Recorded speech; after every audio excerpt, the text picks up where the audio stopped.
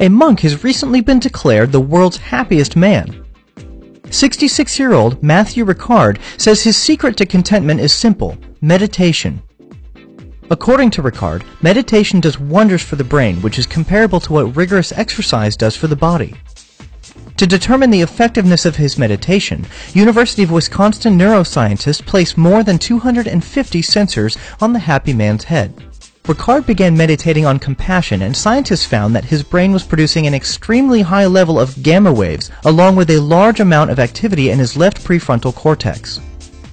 This seems to show that Ricard has a massive capacity for happiness and fewer tendencies towards negative thinking.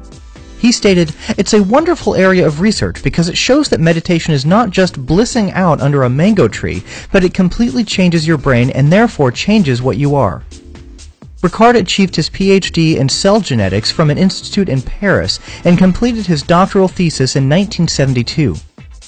He remained in the Himalayan region for nearly 40 years, teaching and studying Buddhist practices.